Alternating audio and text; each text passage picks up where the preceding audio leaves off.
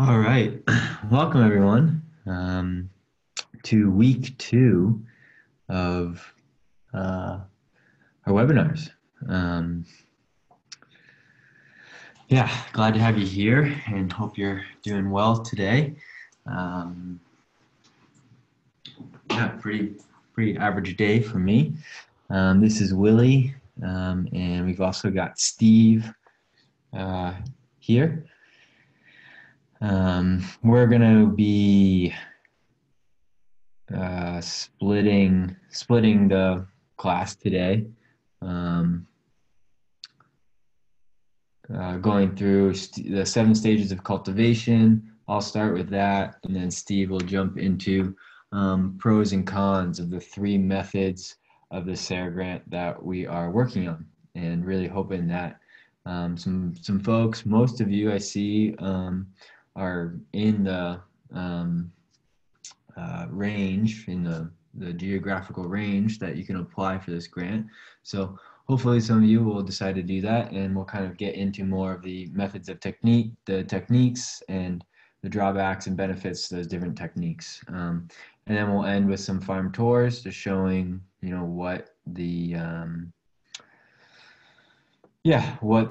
what some different options can look like. So that's the plan for tonight. Steve, you got anything you want to add before we get rocking and rolling? Hey, Willie.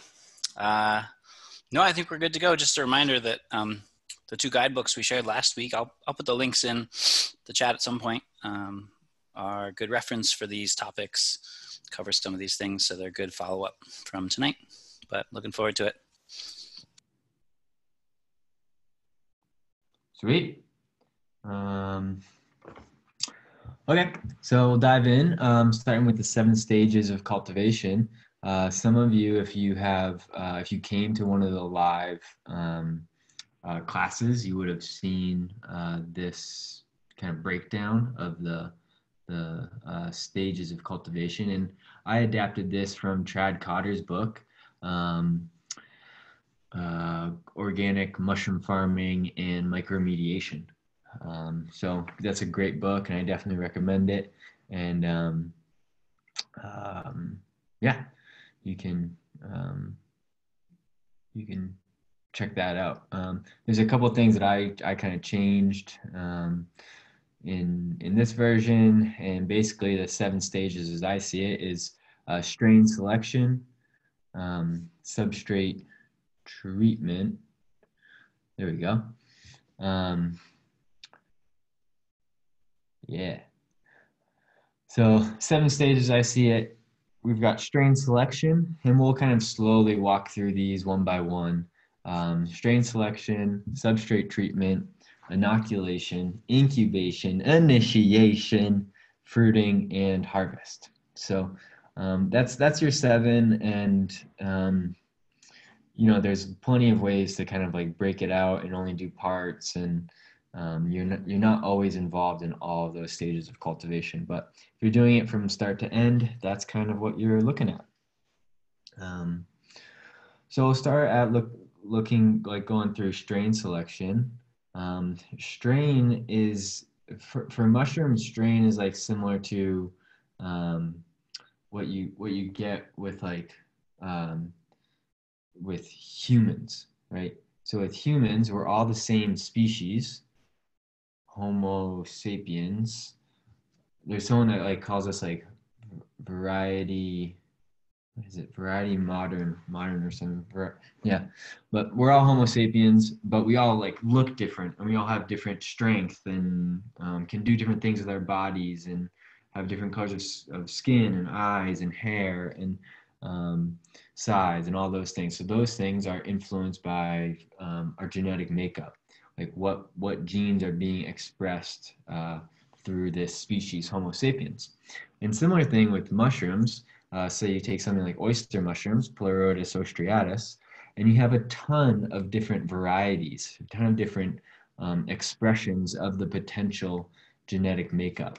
And so that will influence things like yield and temperatures they fruit at, and substrates they grow on, and firmness of the mushrooms, and size, and maybe even coloration of the mushroom. So a lot of those things are dependent on strains. And there's businesses that have focused on, businesses and some universities that have focused on developing strains and really finding the highest performing strains. So typically, the strains that you find, say, in the grocery store are going to be faster growing, higher yielding strains than, say, something that you just find out in the wild. So a lot of times, if you just clone an oyster, say from a sugar maple that's growing down the street, it'll probably fruit, but it won't fruit as abundantly as something that's been bred. So a couple of common strains for oysters are 123 and 3015. And we did a strain trial with shiitakes that was looking at these different strains on different substrates. And feel free to ask questions throughout this. You can just type questions into the chat box, and I'll get to them as I can. And so what we did is we looked at 5 different strains on 2 different substrates. So in these, in the graph, in the boxes, the vertical boxes, you can see the strain numbers or the abbreviations. So you have, 46 or 3782 or 75. And those are just names of the strain. Like my name's Willie and Steve's name's Steve. It's just we just tend not to name humans numbers. But for some reason we do that with mushrooms.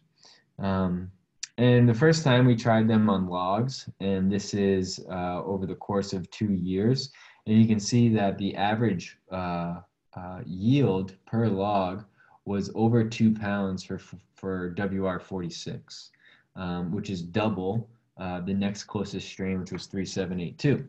So just by selecting the right strain, you're more than doubling, you're basically doubling your yield, right? So if you're growing 50 pounds of mushrooms, all of a sudden, if you're growing the right strain, you're growing 100 pounds of mushrooms. And then again, we looked at that with supplemented sawdust, so a different substrate, but the same strains. And interestingly enough, LE46, which was the best for logs, did the worst for supplemented sawdust.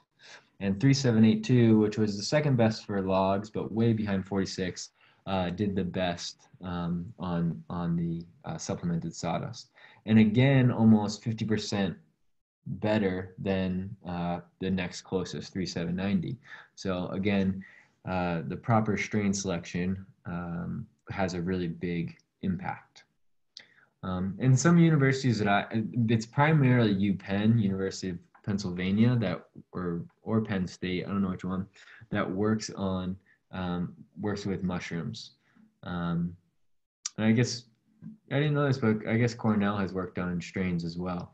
But it's interesting because I was just learning that in China there's over 18 institutions dedicated to mushrooms and like mushroom development and looking at different new species and different methods of cultivation. So nowhere near that in terms of like public institutions that are doing that here in the US. Really, if you want good strains, you should just go over to China and get good strains from there. Okay, so our second stage of cultivation is substrate treatment.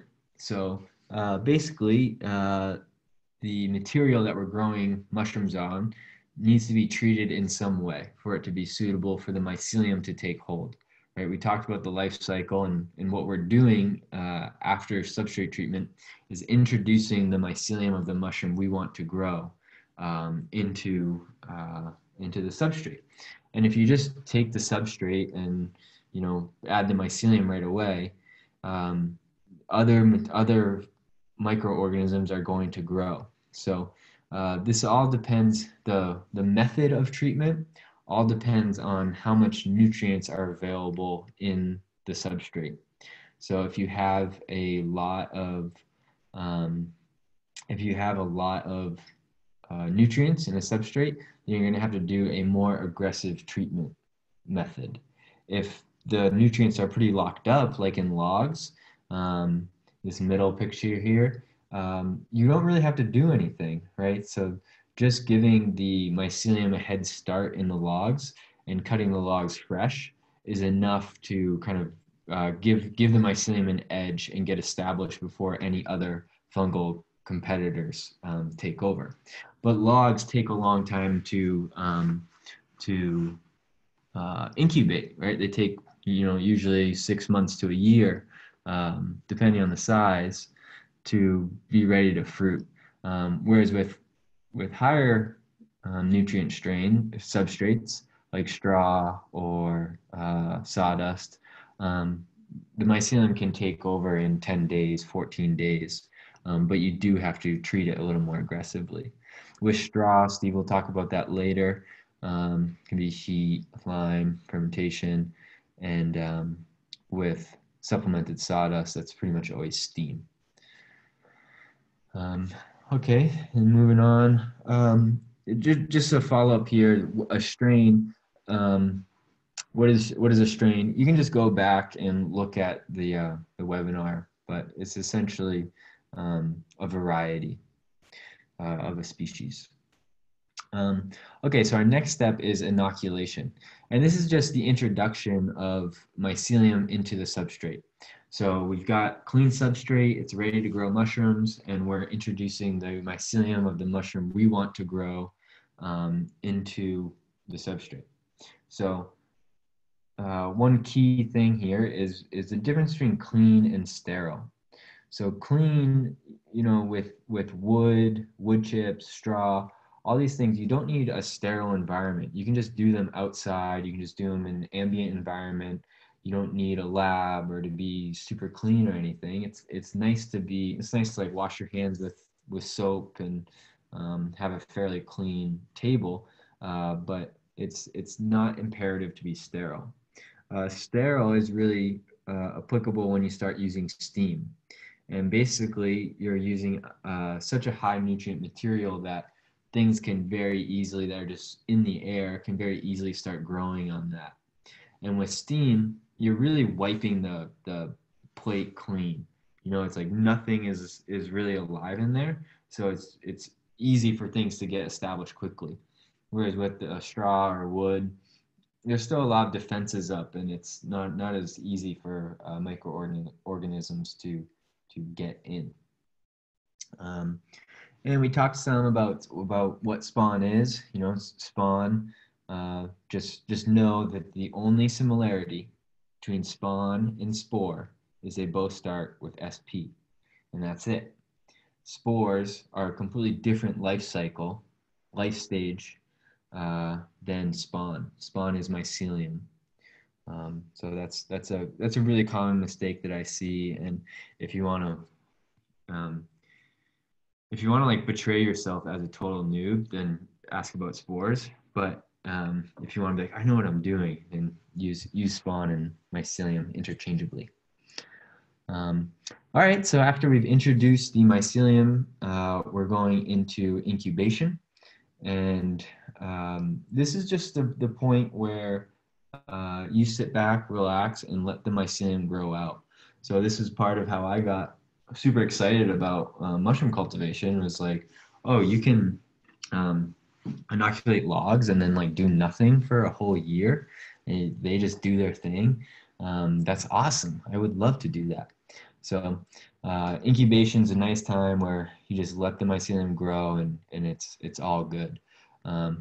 If you are doing a large amount of incubation, it generates a lot of heat. So you're gonna need some sort of cooling. And if you just have a good insulated building, you tend to not need heating. Even in the winter, the mycelium generates enough heat that it can kind of hold its own. And a big consideration in incubation, a thing with a lot of mushroom farms, is how long are we going to let our substrates sit in the incubation? And shiitake, being the most cultivated specialty mushroom, is actually the biggest like time hog to cultivate. So shiitakes usually are in incubation for 6 to 10 weeks, whereas pretty much all the other specialty mushrooms, except maitake, maybe reishi, they're all growing. So oysters and chestnuts and mako and piopino and lion's mane, they're all growing in about 14 days in incubation. So it's a very, very quick turnover for those. Um, so what some people do is let the in terms of like structuring buying blocks in and making your own, some people will buy shiitake blocks in because they're such a space hog, and then grow their own oysters or lion's mane, grow those blocks themselves. And once incubation is complete, the bags can be directly moved into the fruiting room, or they can be placed in cold storage until you're ready to fruit them. So you could build up a kind of surplus of these blocks and then put them in a walk-in cooler and kind of leave them there for 3 or 4 weeks until you need them in the fruiting room. After about 4 weeks, they will just start fruiting on their own. So it's good to this month max in cold storage. And after incubation is initiation. And this is basically shifting from the mycelium growing out and colonizing the substrate to mushroom production. And look at that. That is so, so beautiful. So that's a gorgeous flush of blue oysters that's coming out. That that center cluster will probably be like a 1.5 pound cluster by itself. So those mushrooms over the next 4 days will become massive. And the way that you kind of start, the way that initiation works is primarily through airflow. So you can see here in this bag, a small X or T was cut into the bag, and the mushroom, which breathes oxygen, will grow out of that hole, right? So the mycelium is all connected, and it'll actually send all of its energy and nutrients to that one spot where it's getting oxygen. So when you're shifting from incubation to initiation, typically it's good to drop the temperature slightly. If you can, it's okay if you can't.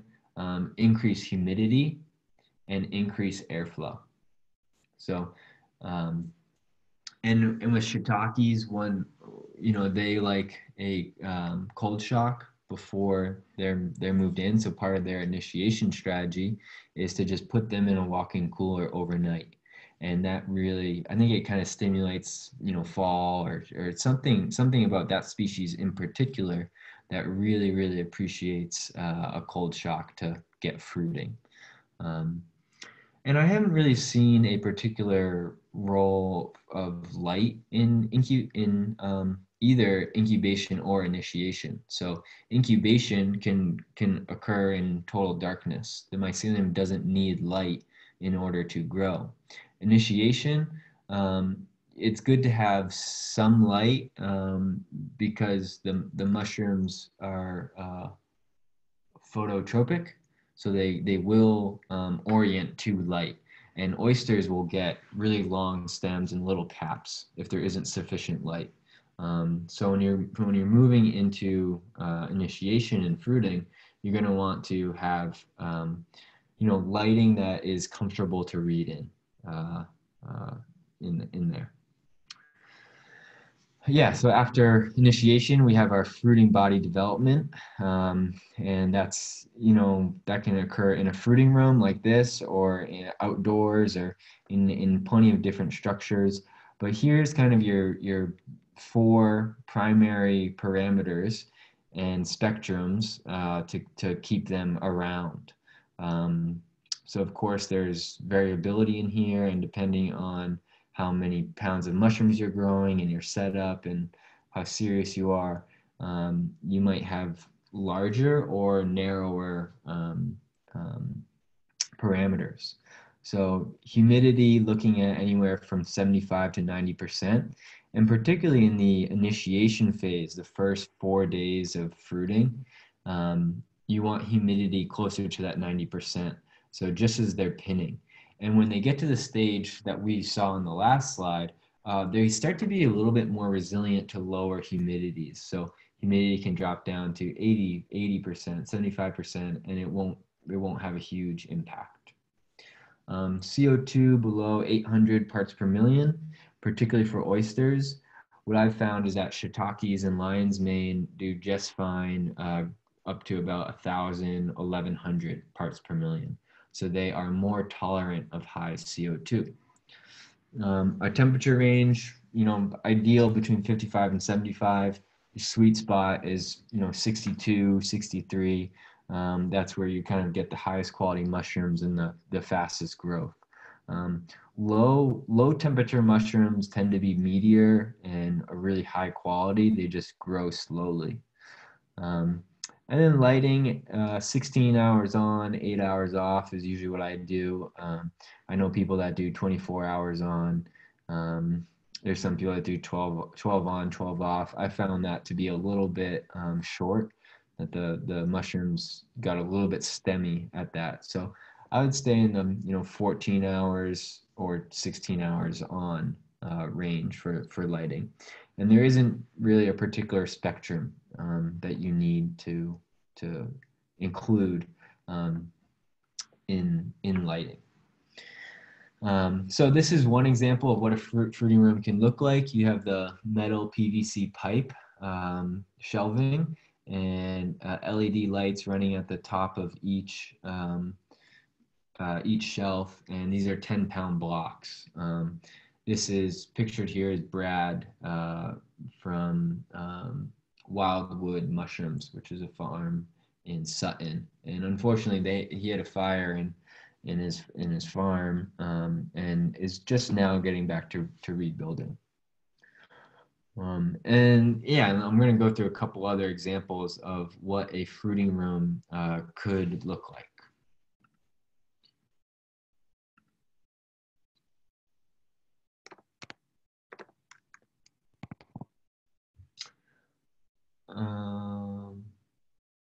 Yeah, so your estimate for putting together a fruiting room, if you want an indoor fruiting room, and the biggest advantage to an indoor fruiting room is that you can grow year round. So you don't have to stop or whatever. This is kind of your baseline budget, and the biggest thing is you're not controlling temperature here. So if you did it, say, in a basement, you wouldn't really need much temperature control. If you were doing it in something more like a warehouse or something, you might need temperature control, which is then definitely additional money here. But pretty basic list of materials, adding up to around $700 to be growing 100 pounds of mushrooms a week. And there's a lot of variability in that. But that's essentially what we did in this room. And this was in the basement of a residential house. And we basically had all those things listed there. We didn't have heating or cooling, and we exhausted out of the back of the room. So the air intake was just passive at the front of the room, and then it exhausted out a window in the back of the room. And we were able to grow around 150 pounds in here. There's no drains in the floor. Every couple of days we'd vacuum water up from this floor. And this is just contractor plastic and 2x4s that we ripped in half, and very, very basic setup. And our production numbers in that room, so it's a 16x8 room, and we were moving about 96 bags in per week. So we were leaving those in for 4 weeks, which, the first 10 days, we got about a pound per bag. And I think that's a really good metric to estimate with, of being like, okay, I'm going to expect that I get 1 pound per bag per 5 pound bag that I move in. And then 2 weeks later, we get about a half a pound off of those same bags. So starting with 96 pounds, and then as we get in the swing of things, that additional 48 pounds coming in. So each week we are producing, 140. It would vary from, 120, 130 up to 150. With yields, there's just variability. Sometimes the mushrooms are doing better, sometimes they're not doing as well, and it's kind of this constant dance of modifying the atmospheric conditions so that the mushrooms are fruiting well. And you can see here that at a $8 to $12 per pound value or sale price, that's anywhere from $1,100 to $1,700 per week. If you're assuming those blocks, if you're buying blocks in, you're assuming they're $6 a pound, those are going to cost about $576. So then you have, anywhere from $500 to $1,200 to cover your other costs. So at $8 a pound, it's kind of hard to make this quantity and purchasing blocks in be very profitable, but at $12 a pound, it's very doable.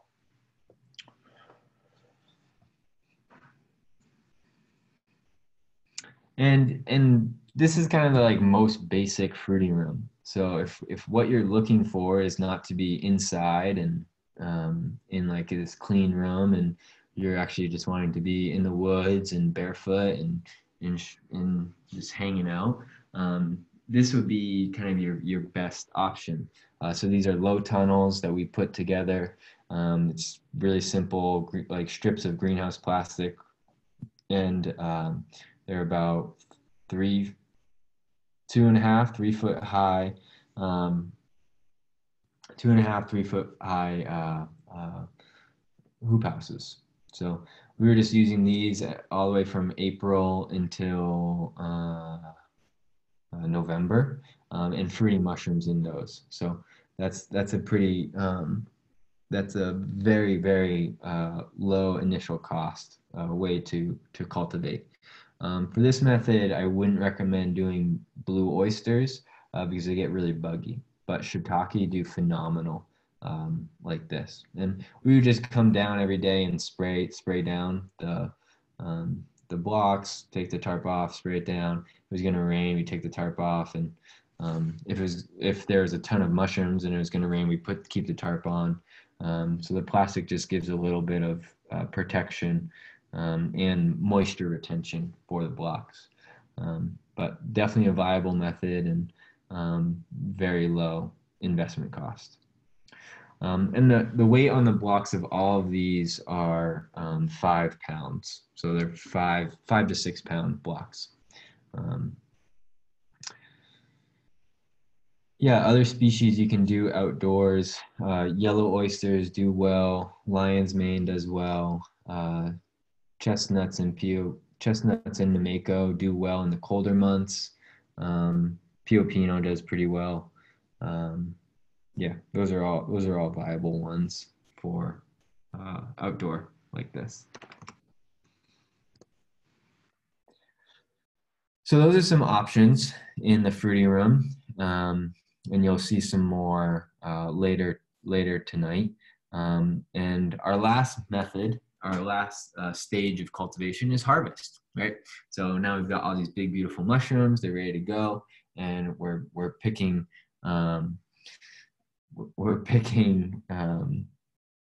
picking the mushrooms off. And it's a really basic thing. A lot of them you can just twist and pull. Shiitakes, you can use scissors or knife. It's good to not have a ton of substrate that you're getting, and also good to consider what you're harvesting into.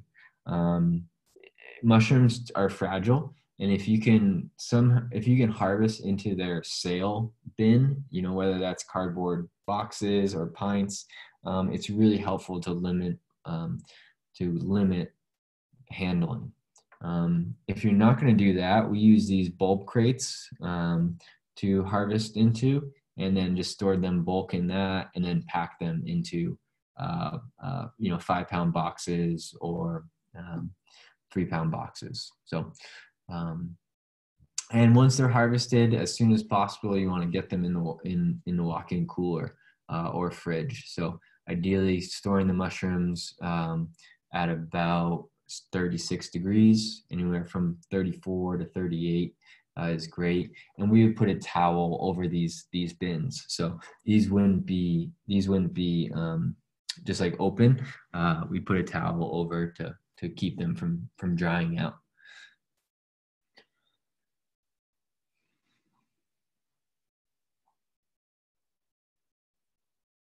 And I'm going to turn it over to Steve. After I answer this question from Rob, which is, do you have the production numbers and sizes on the low tunnels? I don't have those like the way I have for the grow room. Yeah, I don't. It's a similar yield, so you're going to be getting about 1 pound from first flush blocks. So yeah, I don't know. I can get back to you on that one. Okay, over to you, Steve. Cool, thanks. So we're gonna look a little deeper into some of the methods that we're focused on in this project. These are not necessarily all the methods that one could do to cultivate mushrooms, but we're gonna focus on these as specifically some of the ways that we can scale up production and get into commercial sales pretty readily. And I think Willie and I could both agree that a common assumption that new growers have is that they need to take on all 3 of these stages in the sort of production cycle. And what we want to encourage you to think about is which of these stages might make sense for you to take on and others that might make sense to source out. In the same way that a vegetable farm might, buy in seed or sometimes even buy in starts or buy in compost. These are elements of the production system that might be more cost effective if outsourced. So we'll look at these 3 methods that we're focused on in this project and kind of dig into that with that in mind. And what I want to do is with each of these methods kind of think about this entire process. If we were to start from a raw culture, meaning essentially a little cutting of a mushroom that we could grow out. So most strains are clones. Most often are propagated from a fruiting body where they're taken into a clean, sterile space, opened up, a little cuttings taken from the inside of the mushroom that's grown out on a petri dish. And, a lot of spawn companies maintain what we might call a culture library, where we're, maintaining these strains in kind of that young form and then transferring those to master slides or plates that are the first initial growth of the mushrooms. And so in that process is one level of treating material and making sure it's clean and very sterile. So as we go down this list, the sterility is a little bit less potentially, but not always. Spawn production would be taking those masters, growing them out, usually on grain. That grain is sterilized. And you can divide those out in multiple rounds. That's another process where we treat the substrate, usually with sterile pressure treatment. So we pressurize and clean that material, often grain again. And in some cases, we're transferring grain to grain, or we might be transferring grain to sawdust. That spawn is then used to inoculate the substrates. And the difference here is now we're intending to inoculate something that's going to fruit mushrooms. So we're really just growing this out and expanding it.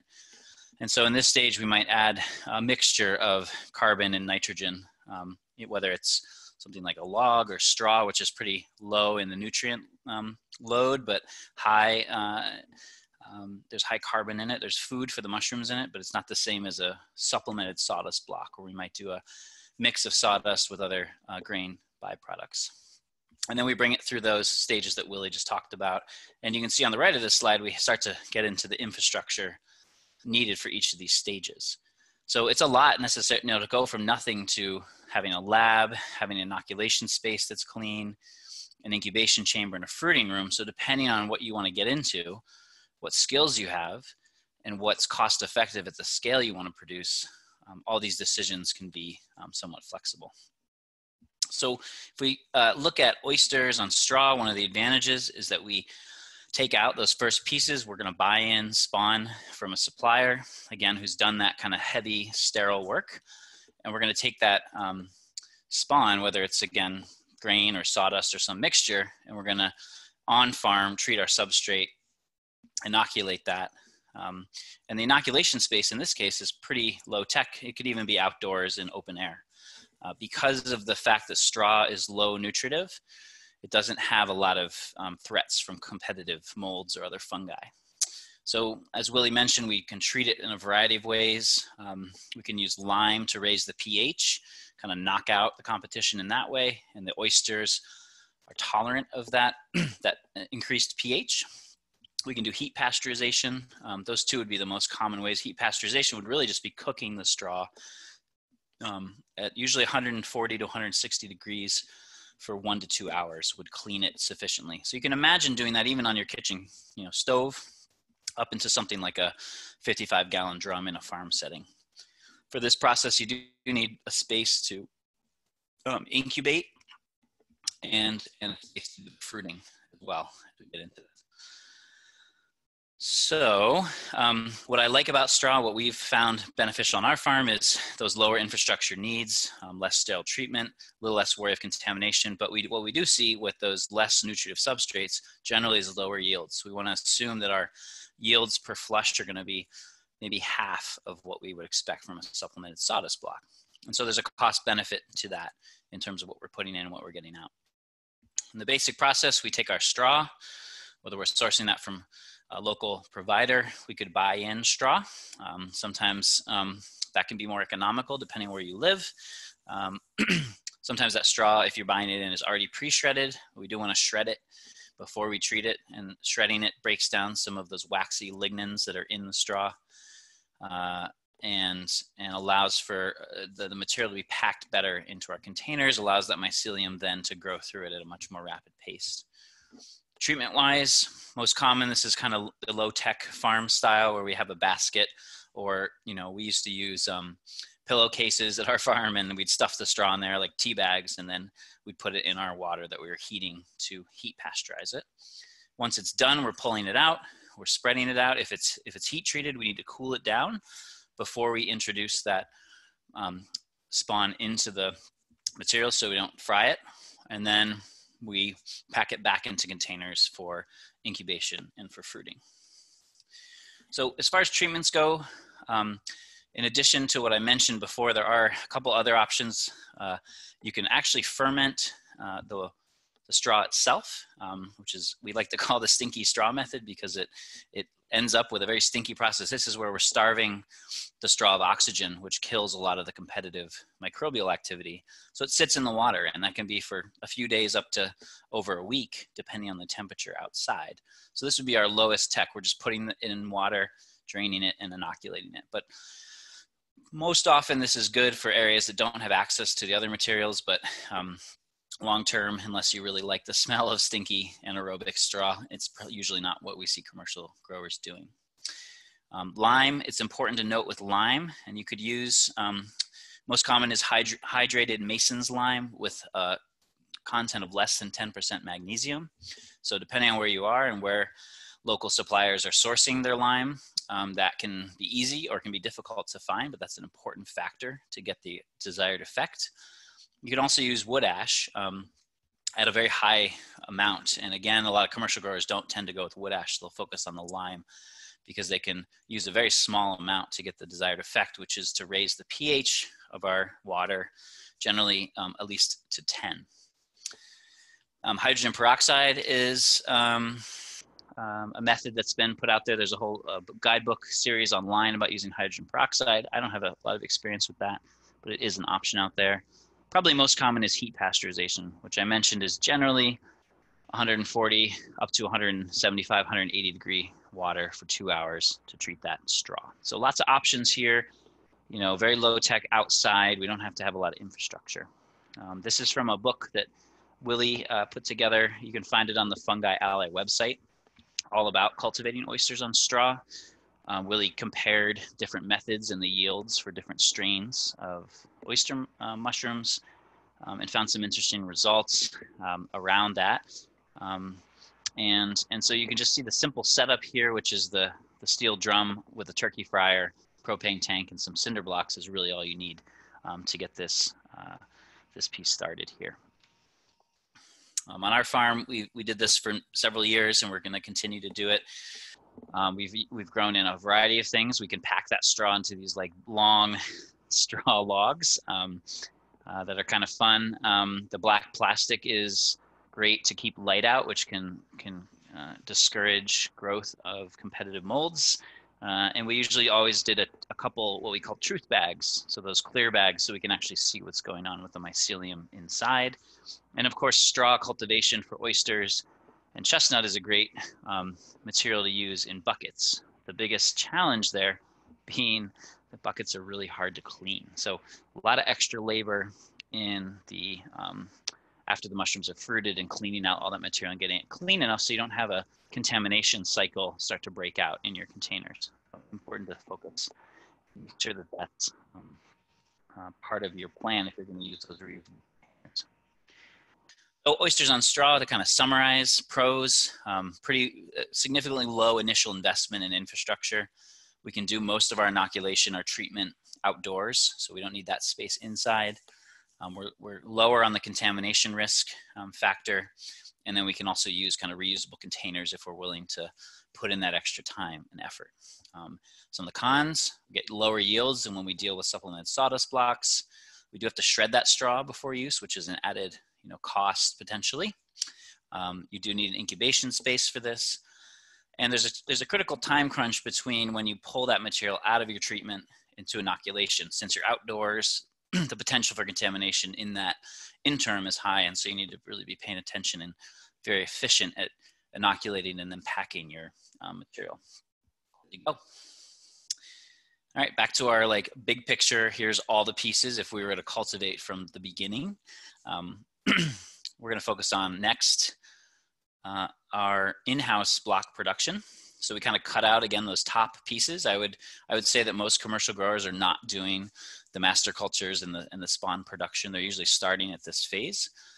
Again, we're going to treat the substrate. The biggest difference here is we need to do a higher tech or more intensive treatment. So generally speaking, we do one of two things.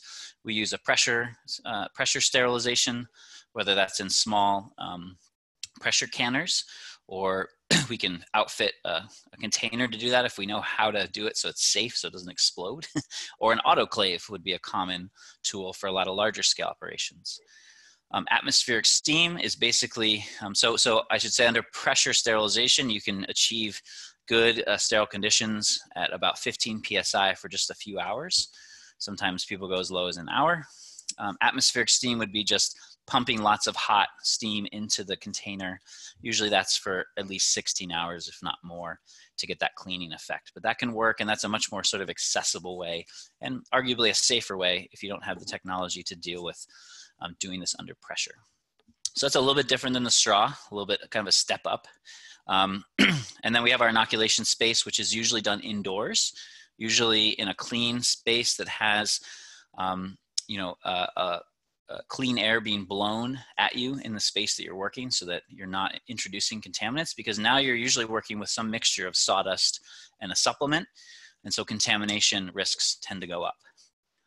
And our incubation and fruiting chambers can look very similar to that with straw, but potentially we're going to step that up a bit further to really maximize those yields.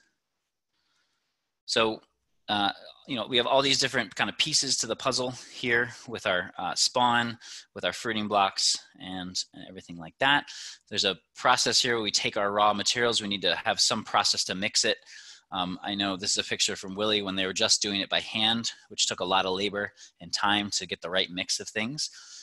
Folks have used automatic bagging, mixer baggers to get this mix right. Part of the mixing process is also getting the moisture content right. So it's really important before we clean our materials, and it's the same for straw, but with a lot of the straw techniques, we're soaking them in water, and so we're hydrating that material. But dry sawdust takes a bit of water in order to get the right moisture content. You're not going to get that from the pressure sterilization or from the atmospheric steam, you really need to have that as part of your mixing process. And we do our kind of same pieces and treatment, inoculation, that sort of thing. So here's an autoclave. This is Smugtown Mushrooms in Rochester, moving their autoclave into a new space. Pretty large system here. A lot of autoclaves are pretty sizable. This is on the larger end, but it takes some infrastructure and some investment. And of course, if you want to move camp, it can take a lot of fun logistics in order to make that happen. For atmospheric steam, there's sort of a lot more options, I think, for the beginning grower. There's a product called Bubba's Barrels. Eric Myers of Myers Mushrooms. If you look up myersmushrooms.com, he has a lot of videos showing you how to build your own 55-gallon drum version for a steamer. And then also he partnered with this company called Bubba's Barrels, who now makes those barrels with a float valve and a heating element to create that steam, and you can steam your materials overnight. And those barrels can do somewhere between 200 to 500 pounds of dry substrate. So imagine dividing that by 5, and you get roughly how many bags you could do depending on the size of the container. So you can build it yourself, or you can actually pre-order those. Willie, I know for years used, and we're looking into using a sauna steamer, connecting that up to a stock tank or some other kind of tank.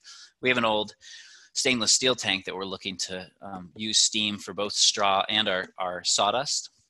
And so you can get a sauna steamer, sometimes used for cheaper, but a new one might be around $1,000 plus the setup to get it all going. And you can just pump steam into that container with your bags or with your straw. And then on a smaller scale, and I do know some commercial growers that are doing this, but it's a little more labor intensive. You can use these all-American pressure cookers. Definitely recommended to use the ones that are electric, so that you can set the timer, unless you want to get up in the middle of the night, because a 16-hour or a few hour cycle can be hard to maintain depending on your other things. This is a full kind of pressure sterilized situation.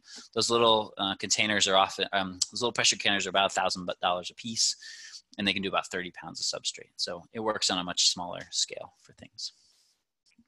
When we're inoculating, generally speaking, we're going to put it into a space that we can blow clean, sterile air into our workspace so that we're not introducing contaminants. What we're gonna do is remove those bags from our, whatever we use to treat them, open them up, get that spawn in there, and seal them up as quickly as possible. And it's best done in a room or in a space that's devoted to that, where you can clean down the space really easily, where you have the HEPA filter blowing this sterile air at you, and you have a nice stainless steel table. And so there's lots of plans online for how to build these.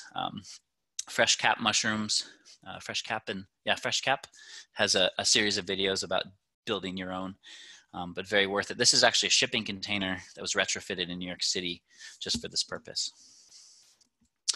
And then incubation, we've already talked about. We need a space for that where we're keeping temperatures cool. And from my experience, we like to keep things a little bit darker. When you have natural light or too much light, you can just encourage molds to form. So keeping things a bit darker and cooler is going to have a good effect with your bags. So pros for in-house production, you have a lot of control over species and strain and kind of the production process at that point. At a certain scale, it's definitely more cost effective to produce blocks in-house versus potentially buying them in, which we're going to talk about next. And we can use local resources. I can source sawdust from a local sawmill, from local operations. And I really see this as part of a recycling process, as part of a soil building process.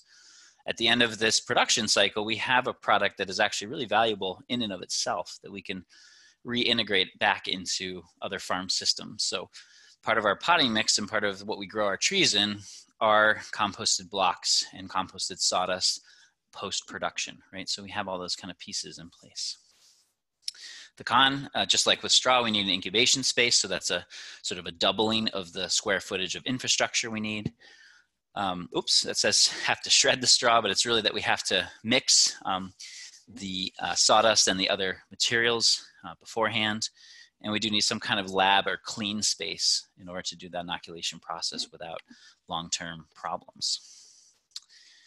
All right, and then finally, just to revisit our first, and the thing I want to point here is you can see if you were to do the whole process, there's 3 points in there where you're treating substrate.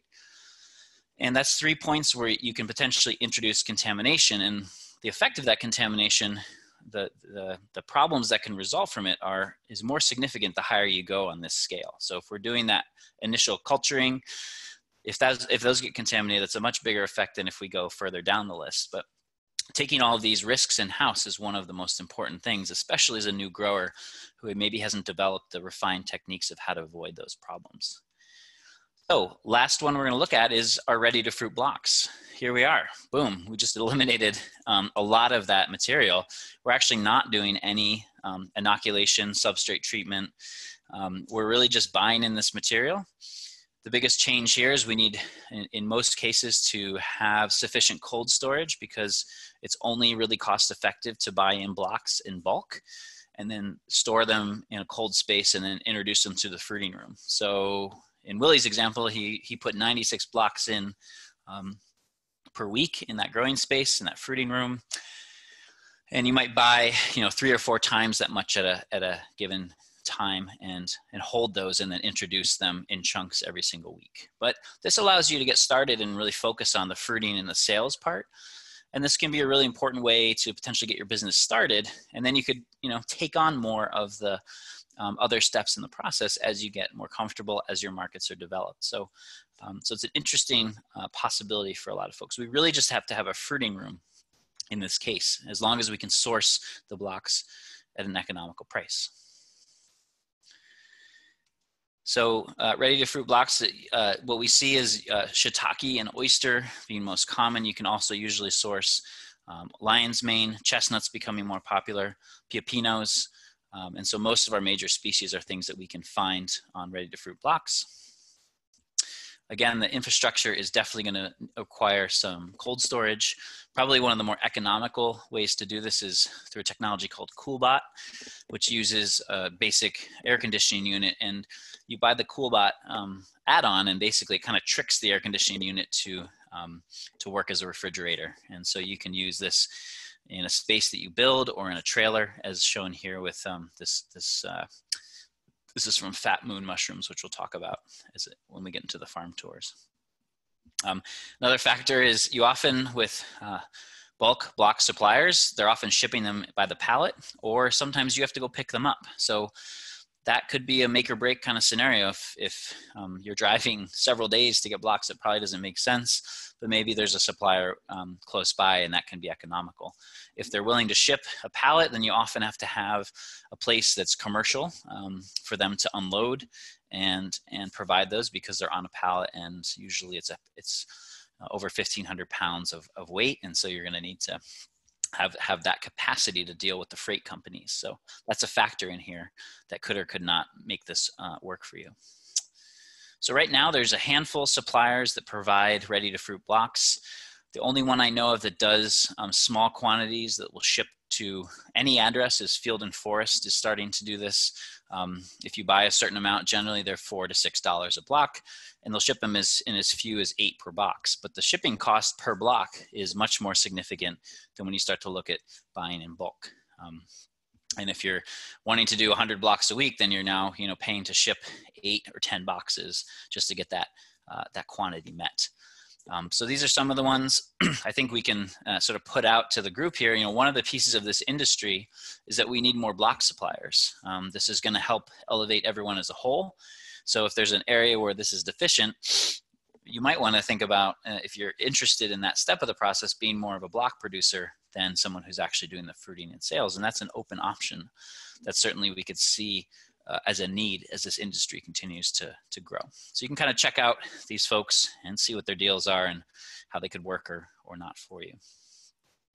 So a nice thing about ready-to-fruit blocks is really low initial investment. We really just need a fruiting room, and that can be, like Willie showed, a fruiting tent outside. It can be something in a basement or a closet or a high tunnel, as I'll show that we did on our farm. We're lowering our contamination risk because essentially when the blocks arrive, they're fully ready to fruit. And so there's not that waiting period. The most dangerous part of the cycle where we can get into contamination with most of these is that incubation stage, but we're sort of outsourcing that piece. Cons would be we need that reliable cold storage. It's going to be cash flow heavy. We need to have that cash to buy the blocks ahead of time. And if we rely on ready-to-fruit blocks as our sole production method, then that's, we sort of take that out of our enterprise budget as an option to improve in terms of efficiency. So if I produce my blocks or my sawdust bags in-house, theoretically over time I can improve upon that in terms of the cost per unit, and that can be significant. But if you're buying them in, you're sort of beholden to how the company is working and what their deal is for that payment. All right, so we'll pause for a minute, see if there's any questions about those three methods and some of the pros and cons. There's no perfect way to make this happen. And what we're going to do is some farm tours. So we're going to just look at a couple different examples from our farms and and a few other places, just to give you a sense of the different possibilities for how folks have worked with mushroom cultivation. So I'll have some nice pictures coming up, but let's see if there's any questions first. Looks like Willie's on it. That's great, man. And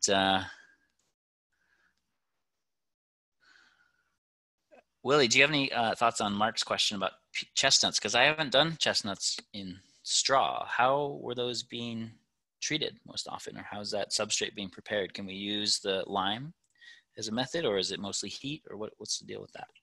Yeah, the lime is fine to use for the chestnuts, and the pH actually with that technique, the pH doesn't stay high for very long. So pretty quickly the pH balances. You know, it's like it spikes up to 13, but once you take it out of the solution, pretty quickly it's dropping back down to 8, 7. So it's not a long term. Yeah, it's not growing in a super high pH.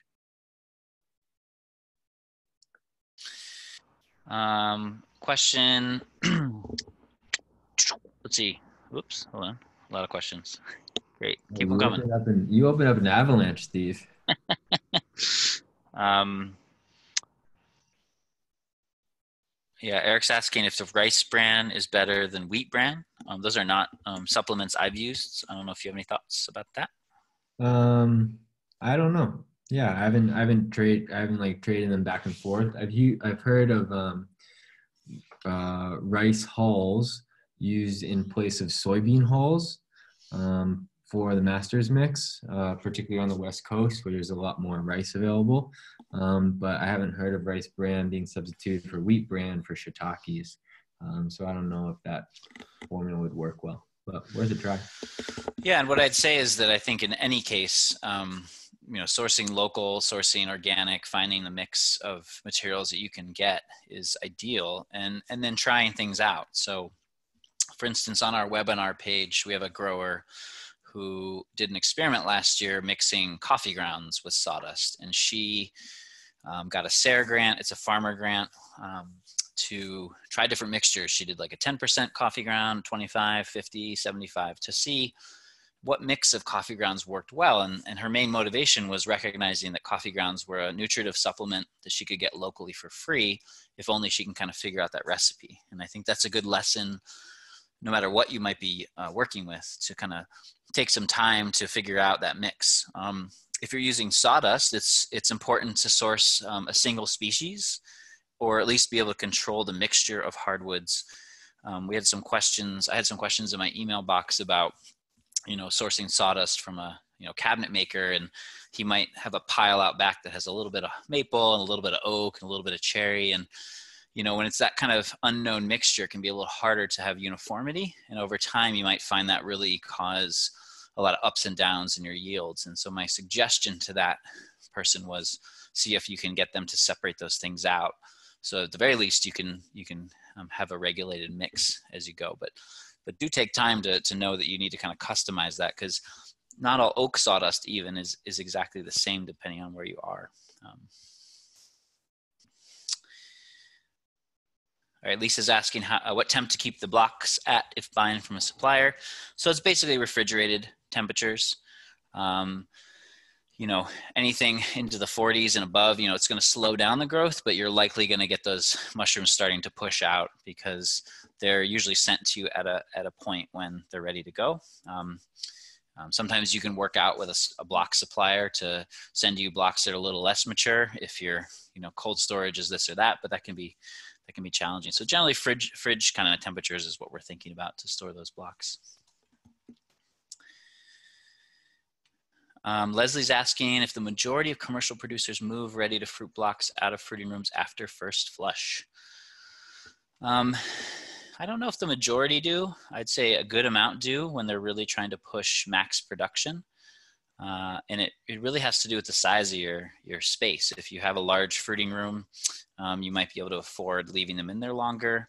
One of the things we're going to do at our farm is do a first flush indoors and then put those blocks outside, just like Willie showed, and allow them to flush during the summer months, at least outside, and get those second and third flushes without taking up the valuable, real estate in the grow room. So, yeah.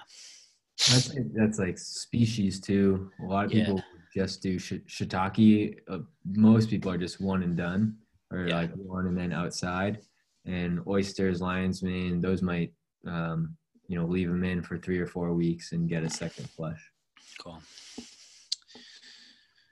Ken's asking about suggestions about biodegradable bags or reusable fruiting containers. So Unicorn does have a line of biodegradable bags, and you can read up on their website about sort of the standards for that. There are some questions around what biodegradable means. Often those can't be just composted on site. They need like an industrial composting facility. Some of the literature they put out says, with heat or another treatment, you can potentially biodegrade them on site, but that's a factor. We sourced buckets from a friend of ours who works in a lab, and so gets buckets every week of full buckets of like isopropyl alcohol, and the buckets just get thrown out usually. So very clean material to start with. So sometimes you can, find a waste stream that might have a clean material for you to work with. Any thoughts on that one, Willie? Yeah, I think that's good. Cool. Yeah. Kara. So she's asking, just to clarify, you get better results with a sawdust straw mix rather than straight straw. No. So I'm glad you brought that up. When we're working with straw, we generally stick to just straw and keep it low nutritive, because we're usually doing the treatments that are lower and lower tech. And so supplementing can potentially work, but a lot of times that introduces contamination unless you're doing full sterile techniques or atmospheric steam. Usually when you're supplementing, you're using sawdust, and part of that's because you can really mix in these grain byproducts and other things much easier. Sawdust is a much, it's a much higher surface area. It's much easier to pack, and mix without having kind of variability, and that's an important thing. So we were just doing some of this at Cornell, and we found that, those kind of standard size filter patch bags, it's almost double the volume when you fill it with straw versus with the sawdust, right? So it's taking up double our shelf space to work with straw bags. And so that's another factor if space is a limitation. But generally speaking, keep the straw, separate from sawdust, and kind of pick one way or the other. A couple questions about keeping blocks refrigerated.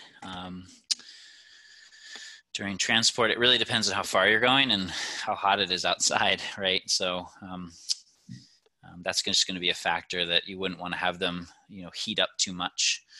So if you're able to turn them around in a few hours, get them home, that sort of thing, that's fine. But that could be a consideration if you're going longer distances. Yeah, if the person you're picking them up from refrigerates them, then I've driven 3-4 hours just in the back of a pickup truck, and the blocks are still cold in summer. If you're getting them shipped freight, then you definitely in the summertime need to ship refrigerated freight. In the winter, you're fine to ship any sort of freight, but in the summer, if you're shipping them, definitely get them refrigerated. Yeah. Questions galore here. How about using hardwood pellets? So yeah, hardwood pellets are a very common substrate used, similar to sawdust. You would still want to clean them, but you could use those in block production recipes, and you could supplement those as well. I know, again, Myers Mushrooms, some of his videos talk specifically about hardwood pellets, which can be a good option for folks, for sure. Stephanie's asking about hydrated mason's lime. How would you know the magnesium content? That's going to be listed on the package itself. You don't have to test for it. And so you just have to kind of shop around, you know, our local, our local Agway, our feed store, the limestone that they source from is the right consistency. But I know of other folks who the local source is not, and they might have to, you know, order in a special order or something like that. So it's always listed on the side though. All right. Mark's asking about the kind of how many pounds of lime to a gallon of water. I think that again depends actually a bit on the where your lime's coming from. And I think the best way to go about that is to actually use pH test strips, which can be acquired very cheaply, just to make sure you're in the right range. Because I don't think there's always a perfect amount. We used about 0.35 pounds, I believe, if I look back on our notes, per gallon for the stuff we had. So it's usually somewhere between that and a half pound per gallon of water.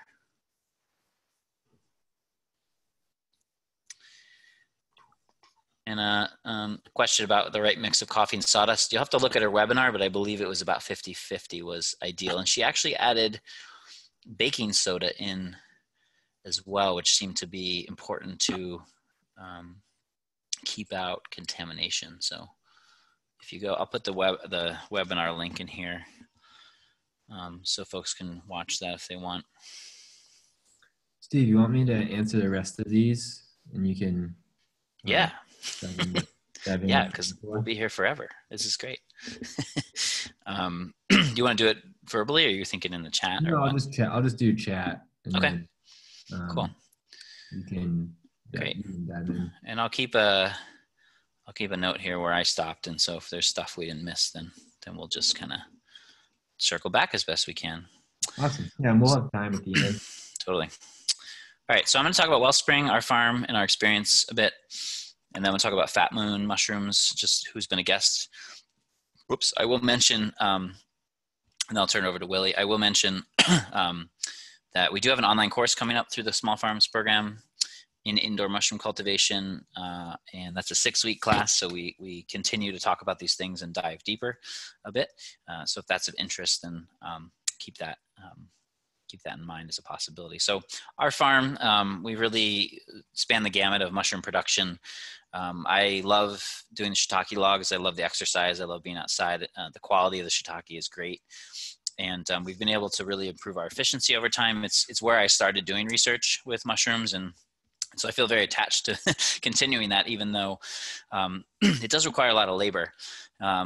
But we do that, plus generally do our oysters and chestnuts and some lion's mane. And my big dream is to do more king trumpets, because that's one of my favorite mushrooms indoors. And then we do some wild foraging as well. So we really try to offer our customers a wide range. Some of these things being, you know, oysters and shiitake, generally speaking, on our farm are very consistent throughout the growing season. And then they're peppered in with other things that we grow or find in the wild as we go. We started out our indoor, production in just basic high tunnel that we stuck in a hedgerow in the woods. It only gets late day sun, hoping that would provide the proper conditions for us to get going. And so basically we prepared this very simply. We put the high tunnel up, the frame up, put gravel down, and then we divided up the space. I think there's a future picture of that. We were doing sawdust inoculation. We had a chipper shredder that's still rocking with us, a Mighty Mac, that shredded up that straw. We would treat it in barrels. We've done both heat pasteurization as well as the lime. Those tubes in the barrels there was a way for us to mix the lime water and then make sure it evenly distributed so it didn't all get stuck at the top. So pouring into the middle and having holes in those pipes helped kind of evenly distribute that moisture. And then we would drain that material and pack it into buckets, and we actually created sort of a specific concrete, pounder. We just poured a form in a sonotube, put a tool handle in it, and then we had something to pound that material down in. So it was very easy to pack the material into these buckets.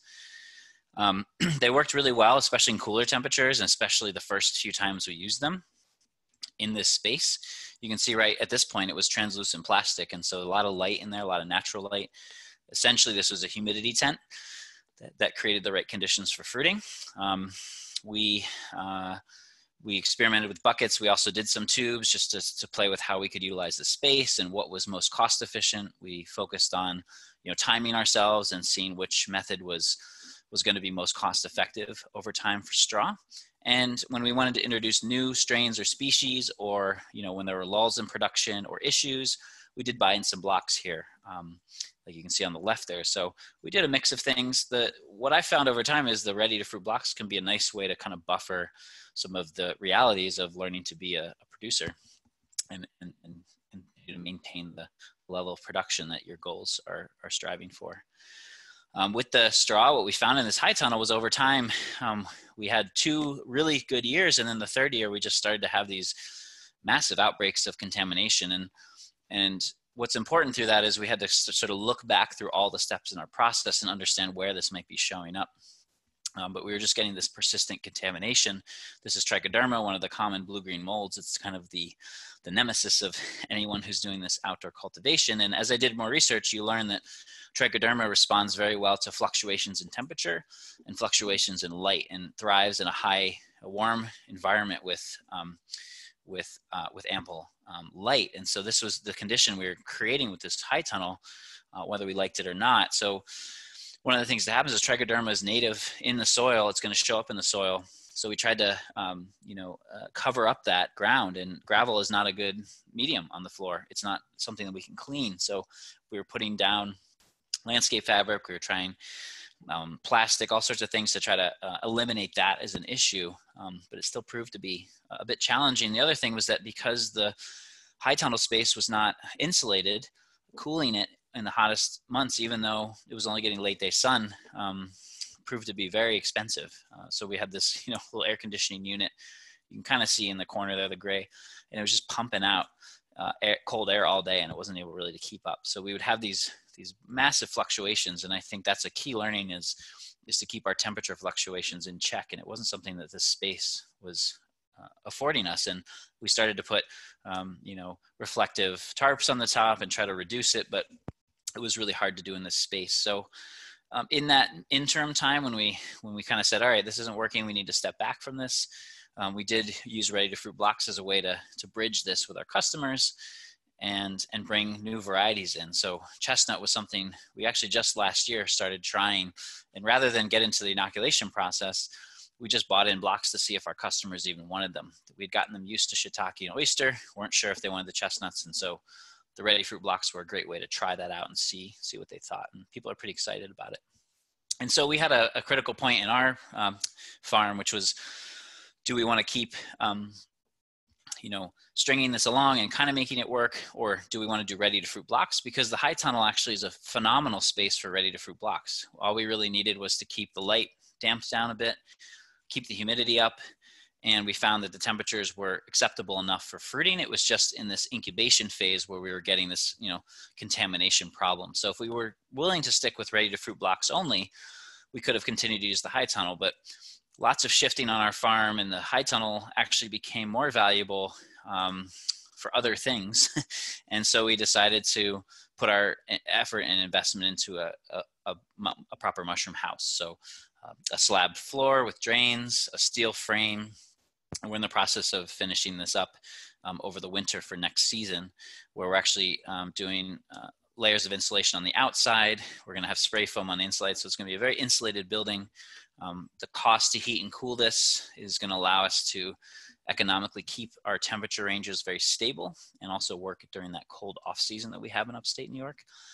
And this building is going to be around a $10,000 or $12,000 investment, which is pretty good for the size. It's about 16 by 20, and we'll expect to do really well with production. And this will continue to be in tandem with our outdoor logs and things like that. We kind of do that hybrid production system, I'll just share a couple notes about Fat Moon Mushrooms, which is located in Massachusetts. This is an operation that's chosen to focus solely on using ready-to-fruit blocks and scaling at a rate that allows them to do that economically. So 2,500 square foot space, aiming to produce 500 pounds or more a week, and really focused on, and what's great about Elizabeth, and she's a guest in our course, is she keeps really good notes and knows exactly the types of decisions she needs to make in order to make this work profitable. So the trailer, the cool bot I showed you before, was from her setup. She has a couple grow rooms, 18 by 24, just a little bit bigger, maybe a third bigger than what Willie was showing before. They're buying in blocks, they're storing them in, then they're introducing them every single week. And similar kind of stuff, this low-tech, simple ways to introduce humidity, do air exchange, all that kind of stuff in these grow rooms, which are basically framed out with 2x4s and plastic, and then these simple shelving units as a way to produce. And one of the things that she's emphasized, that she's shared with the class over the years, is she really can see the scaling of this and how it makes sense. I mentioned before, you're kind of working within the cost that the provider is able to give you in terms of the blocks themselves. So she can make those efficiency changes on all the other aspects of the business. And for just a ready to fruit mushroom farm with the blocks, I think there's a certain larger scale that might be required for the long-term piece. So for her, she was finding that at the sort of $60,000 gross revenue level, there wasn't anything left over for profit. She needed to look at these larger avenues as a way to really start to see profitability in her business.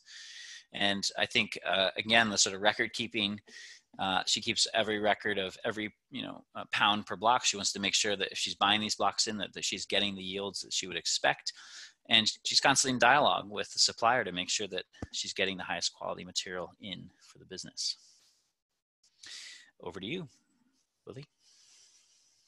Yeah, so this is the room that I was talking about earlier, and we kind of saw it. So this is what we started out in, and we're buying blocks in. And then our next iteration, or I guess this was an addition, second grow room was in a tobacco barn. So it was really similar setup. The tobacco barn had concrete on it. This was a 3-season grow room. And basically it was just, we were at max capacity in that smaller room, so we added this one in. Really simple, fan on one end, and basic. So that was an easy one, and in both of those we didn't control temperature. So we were just buying blocks in and got up to about 250, 300 pounds per week. And that's when we decided to move into a warehouse. And when we moved to the warehouse, we started making our own supplemented sawdust bags. So we used a sauna steamer that would pump steam into these cattle troughs. These are insulated cattle troughs, 300-gallon insulated cattle troughs. They could fit 200 bags each. And you can see the one that's on the right side of the picture is kind of out. It has the top on, and the steam's being pumped into the bag. And we'd turn the steamer on, and it would go for 24 hours, and then we'd turn it off. So it was about 8 hours to get up to temperature, and then 16 hours at temperature. Those would be rolled into our lab and unloaded in the lab. And you can see here's our first version of a flow hood. We got it from a science surplus place, and so there was also where all these bags are stacked up on the right. There is a intake flow hood, so a flow hood right on that table, just keeping the whole lab positive pressured and clean. And then we would do inoculations on the left side in that flow hood. So sometimes the lab got super full of bags like this day, but it worked, and we got up. We were doing 3 or 4 rounds of inoculation, so producing anywhere from 600 to 800, and sometimes we do a fifth one. So we'd have 1,000 bags being produced a week in the new warehouse. After 2 years of that, we added on some trailers. So this is turning, we had 2 trailers for fruiting and 2 trailers for incubation. So this is just turning those trailers into putting all those shelving in. So on the left is the outside. The place we moved into had, I think, 8 loading docks on it. And so we backed up 5. Yeah, we put in 5 trailers. One of them was a walk-in cooler to really just expand out our space. And you can see on the right, this is the fruiting. On the top is the ventilation, as well as the humidifier. So those little dangling down are the misters. And then we could fit, we could fit a lot of blocks in here, maybe 500 or 600 total. So yeah, it was tons. In we were selling ready to fruit blocks as well as grow kits, and Fat Moon Mushrooms was actually the first customer that we sold our ready to fruit blocks to. So kind of in Elizabeth was a person who, I was doing this stuff outdoors in the low tunnels, and Elizabeth really took it to a next level and was basically just at the beginning just doing that for her production, and has moved up since then into indoor production and more year-round production. This is a farm out in Truro, Mass. I was really impressed because someone kind of just really put this together with minimal infrastructure. I mean, probably maybe $1,000 of infrastructure total. This is at the end of a hoop house. It's a not super clean place. It's like dirt floor and not crazy clean. And then the white plastic that you see is the space that was made into a lab. They just converted a 55-gallon metal drum and are pumping. There's a heating element inside of there, and there's a water line that feeds it. So they're generating their own steam. And same scenario where it's kind of turn it on, leave it on for 24 hours, and then roll it into the lab. And the lab is a pretty simple 2x2 flow hood filter. The lab in total is probably 6x6. It's a really small, pretty small operation. Yeah, Catherine, this is Uli's operation. And I still haven't gotten a name from him of what his farm's called. He's using 10-pound bags, and then cement mixer underneath to shake the bags up, and then the bags go into incubation, usually for about 2 weeks, and then into the fruiting room. And the fruiting room is kind of this converted cabin space that was on the farm.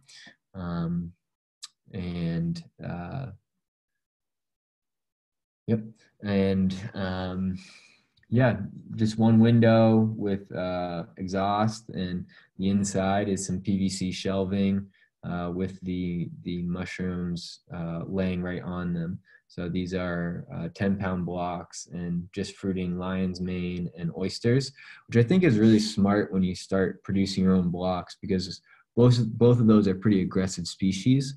So even if you don't do everything perfect, or if you have a little bit of contamination, they can kind of overcome it. So beautiful clusters of blue oyster, and this person was buying, Uli was buying in spawn from, I think, North Spore, maybe Field and Forest, maybe both. So yeah, great options, and a pretty easy setup to, not easy setup to get going, but very replicable. And He at the same time was working on a vegetable farm, and this wasn't his full-time operation. So it was growing somewhere around 100 to 120 pounds a week. Um, so awesome option.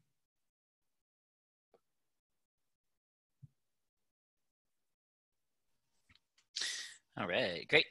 Thanks. So we're gonna just pop over. Give me a second here to switch. Oops. That is not what I wanted. Hold on. There was like some questions about hair nets and gloves and inoculation, and I actually don't really like using gloves in the lab. I prefer just bare hands. Sometimes some people do, but I find it fine. And yeah, hair nets can be nice. And again, if you're like really mindful, what I found is that if I'm really mindful in the lab, then I don't need very much in there. It's not gonna make a big impact on the contamination rates. But if there's like new folks in there, if I'm like not being mindful or not being very clean, then that's when I'm like, okay, I really need to get some I need gloves, and I need, like when we started having 3 people in the lab, then we did wear gloves. So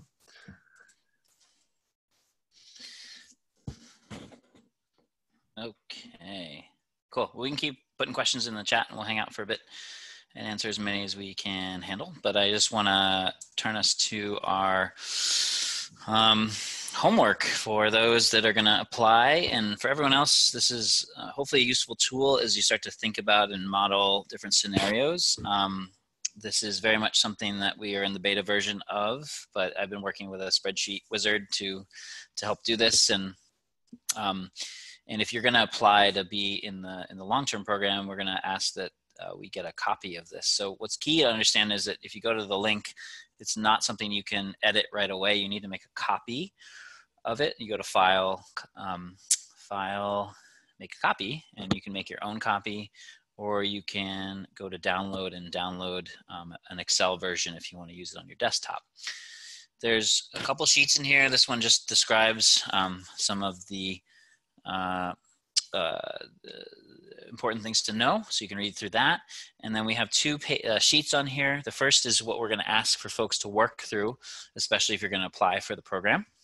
But it's a good list of kind of working through the different decision-making points and starting to put some numbers down. And before we get into budgeting and something deeper, this is a good way to kind of start to think about some of the questions you'll need to answer if you're going to continue to grow. So as you work down here, you're going to fill out some of all in the green column here. You're going to put your answers or numbers. There's some descriptions or notes on the right side for you to consider as you go. And at the end here, we'll be able to actually look at some totals as we start to work through this. So this is really something for you to play with. We'd love feedback if something you find that's confusing or think could be changed. That's always great, because this is, again, a new tool that we're just working and wanting to share, but also knowing it's imperfect. So that's just to fill out and kind of play with. And the thing I want to share then the next sheet is a projection calculator that I've been working on with this spreadsheet fella. So if you change numbers in yellow, we have a couple of kind of parameters for you to set. You can put this is just for the fruiting room, by the way. This is not including your incubation space, but this is just assuming you have, whether you buy in ready to fruit blocks or you make them. This is going to project some of your weekly production numbers depending on the season and the parameters that you set. And if you're doing straw inoculation, what you can do is just look at your yields and cut those in half, because then it'll give you a sense on straw, because as we mentioned, it's going to produce a little less. So you just kind of work through this, setting the parameters for your fruiting room size. The growing season, you can choose what months you want to start and end. Okay. Residency would be if you're going to leave the blocks in for 1, 2, or 3 flushes. So 1 week, 4 weeks, or 8 weeks is roughly getting you to those 1, 2, or 3, although it's going to depend a bit on the species. This was originally modeled after oyster production, which shiitake, as Willie mentioned, is going to be a bit longer. You can leave these other in the middle column here. The airage usage and packing efficiency is really about how much of the space you're using. but you can just leave those if you want. We have some assumptions around the cost of blocks, which you could change if you know, or you can leave, and then your revenue. And then over here on the right, there are some assumptions, some things at this point you can't actually change. And so we're assuming that the first flush is going to give you about a pound, the second one a half a pound, third one a quarter of a pound. And then we're assuming that this is going to be your cost in terms of labor, how many minutes per block for doing these different tasks. So if you change the yellow things to fit your situation as much as possible, then what's cool is this will generate this wonderful calendar that'll show you each week how many blocks you might put in and remove, what kind of flushes you might expect, what kind of cumulative yields and labor hours, cost of blocks, transportation, storage, labor, sales revenue, all that stuff. And you can kind of look at the cumulative and weekly revenue that you might expect. Now, this is all gross revenue, just to give you a sense. There's a lot of variables in here. This is not a full budget, but it is a way to project and get a sense. And one of the key things is that, you know, if you start out, you're going to kind of amp up to your max production, you know, over several weeks and things like that. And so that's going to all change. And so this is a way to, you can try one scenario, and then you can go up here and we'll say, actually, instead of April to November, I'm going to produce starting in March and see what that looks like, or start later in the season. And I can change the parameters of my size. If I haven't built something yet, I don't have something in mind, right? So you can just start to play with these things and get a sense of how that computes out different results. All right. So if you're, you know, this is your homework in a sense. If you're going to apply for us, we want you to kind of play with these tools and fill out the responses in this green. And so hopefully the sheet I just showed you will help in aiding you in some of the responses on this middle piece here. But, you know, really just starting at the top and kind of walking through this is going to help you understand also just the myriad of decisions that play into getting a specialty mushroom operation on the ground and up and rolling. All right, so I did put the link in the chat. We'll post it right to the Fungi Ally website as well. And yeah, with that, we are a little over 8 o'clock here. Thanks everybody for listening. And I'm happy to hang out for a few more minutes before I have to run. I don't know where Willie's at, but we can see if there's a couple more questions. There's always going to be more questions, but we can answer a few. And we will see you all next week for webinar 3.